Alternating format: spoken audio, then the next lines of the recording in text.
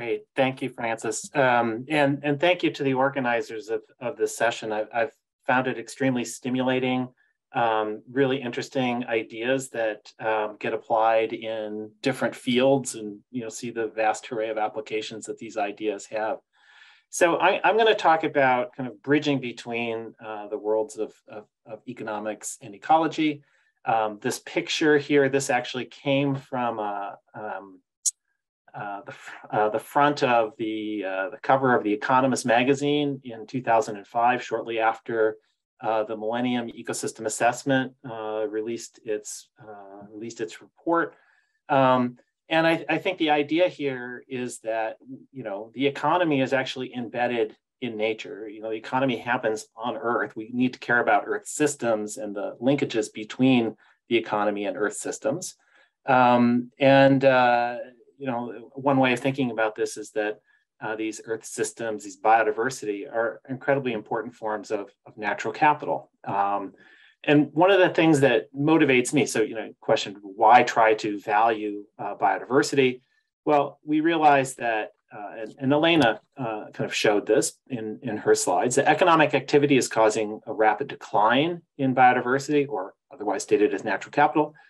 That loss of biodiversity threatens human well-being. And if we're going to reverse this or address this, one necessary condition is actually to make visible what currently is often invisible in government and business circles. So, showing what the importance or the value of this biodiversity actually is.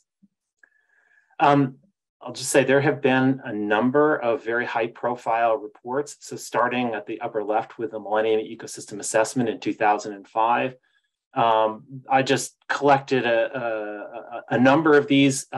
Many of these are quite recent. So the bottom four, the four on the bottom row to the right are all from 2021 or later, and these, from the UN, from the World Bank, from the UK government, which commissioned Partha Dasgupta to talk about the economics of biodiversity, from the World Economic Forum. So this is, this is getting, this is our time to talk about natural capital and the value of biodiversity.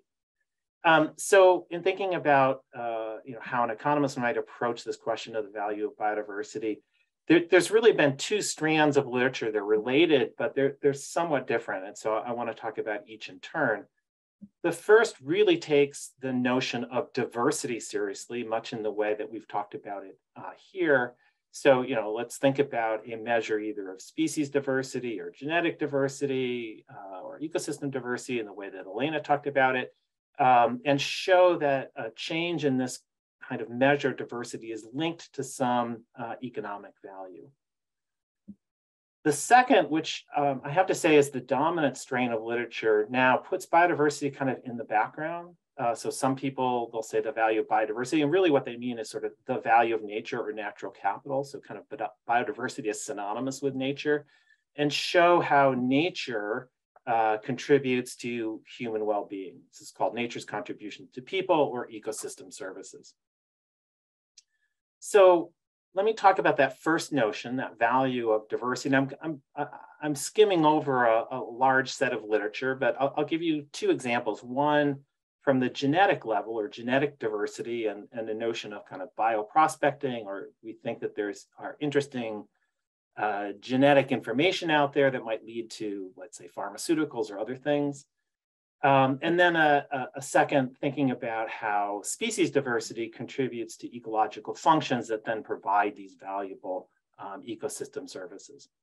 So on the first one, we might think that there are interesting genetic or biological compounds in different species. Clearly, interests in drug companies looking for interesting biological material. The greater the number of species that you have, the greater chance that at least one of these species contains this biological compound. So it's kind of like, the more trials or the more chances that you get or options that you have. But there is kind of a paradox here. So in the 1990s, people were quite excited about this as potentially providing a a reason for thinking that this would provide value for conserving species. But this paper by David Simpson and co-authors showing that the value of species conservation is actually low when there's a lot of species. The chance that one species has something that n-1 species don't becomes quite small as n grows large. But that treats all species as having equal probability of success, but there are differences among species, and some species are quite unique. So if we really thought about the diversity of those species, the genetic diversity of those species, then some species without close relatives, we would think, are sort of more unique and hence more valuable. There's a chance that they have some compound that other species do not. So if we thought about applying this, then it's not just the number of species, but the diversity of the species, where we care about how dissimilar various species are from one another.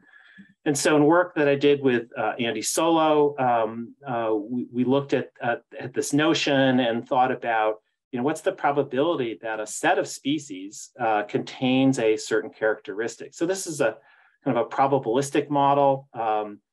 You need to put in a lot of structure if you really want the probabilities, but you can also look at this and get sort of a lower bound on this probability with a very general parametric model, and that's what I'll talk about here. So there's a lower bound called Gallow's inequality, but basically, and I'm sorry for the math here, I didn't really have time to clean up this slide, but basically what this means is that if you take the pairwise dissimilarities between any two species and you form a matrix out of this, and you could think about the inverse of that matrix, basically what it does is it captures the what I'll call the effective number of species.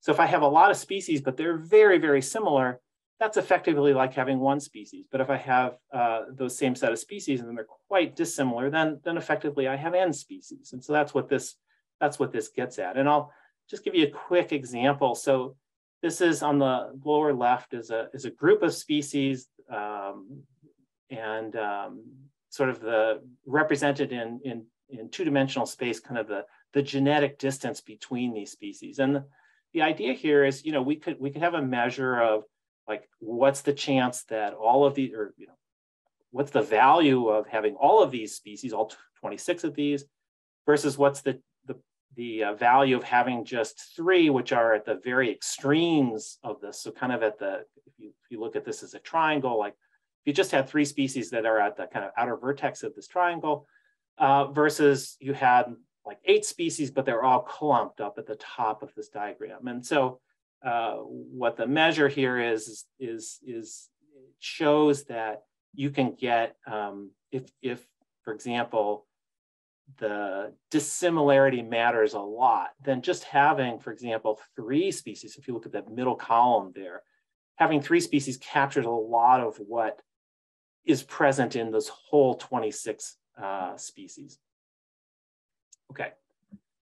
Shifting slightly, thinking about not at the genetic level, but how species diversity leads to increase in ecological function, which may be related, therefore, to ecosystem services that we care about. So this is work with my colleague, Dave Tillman, who's done a lot of work linking diversity, species diversity, and ecological function. So the left of this diagram shows what happens in a homogeneous environment. And so each of these dots is actually a draw.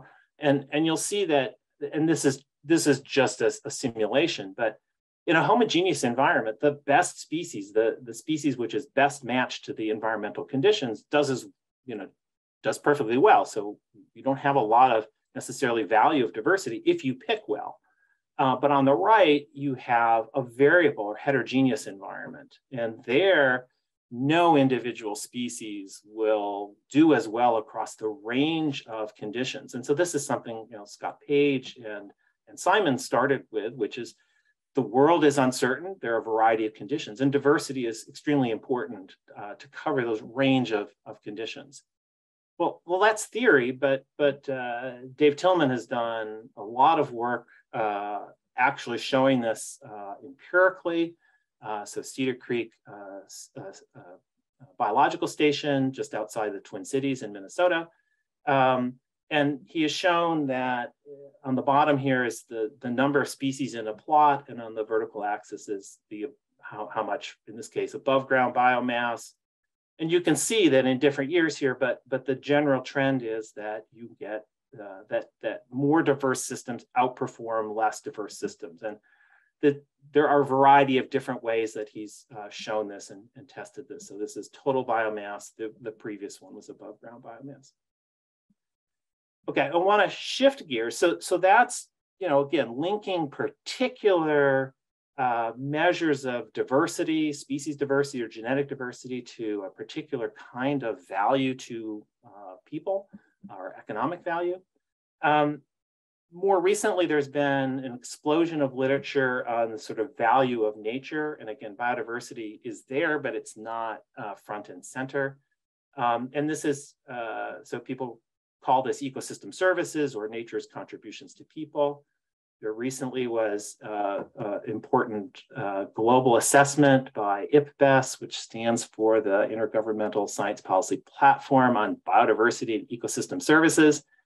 One of the things that came out of that assessment is, if we look over the past 50 years, what have been the trends in important globally, in important ecosystem services. So each row here, apologize, it's small. I'm not going to talk about each row individually, but each row is a different type of contribution. So we have regulating services and material and non-material services. And the orange indicates that the trend has been downward over the past 50 years globally. The blue is an increase. Actually, one of the interesting things from an economic point of view is that those things which do show up in markets that have market value, primarily material goods and services, are the ones that tend to do better, have shown less decline, and in fact, many of those have increased over the last 50 years.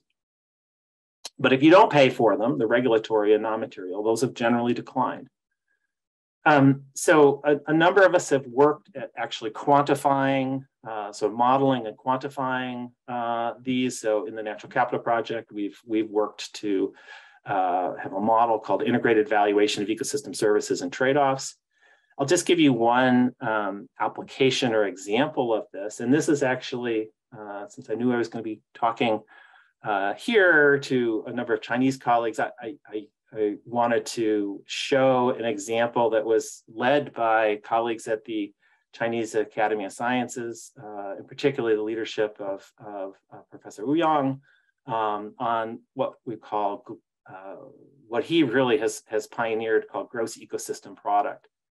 Okay, so we all know about GDP, or gross domestic product, the kind of standard measure that economists use of how an economy is performing, which measures the flow of goods and services in an economy over a certain time period, usually annually.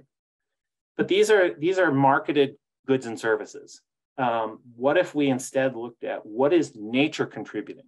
Now, what are the value of these ecosystem services, ecosystem goods and services? Now, some of these are marketed, so agricultural output or forestry, et cetera, fisheries. So some of that is already captured in GDP, but there are many of these values of ecosystem services or nature's contributions that are not valued in the market. And so they don't show up in GDP, but they clearly contribute to human well-being. So there's overlap between these two measures, but there are many parts of nature's contributions which are, frankly, invisible in standard economic accounting. So we set out to do this in China. So you need to, first of all, think about the status conditions of the natural capital. How does that translate into flows of ecosystem goods and services? What is the value of those goods and services? So what's the price of them? And then aggregate these up into a measure, an aggregate measure of GDP, being careful not to double count. So this builds on earlier work, again, led by colleagues at the Chinese Academy of Sciences on quantifying the flows of ecosystem services. Then we applied this, in this particular case, in Qinghai province in Western China.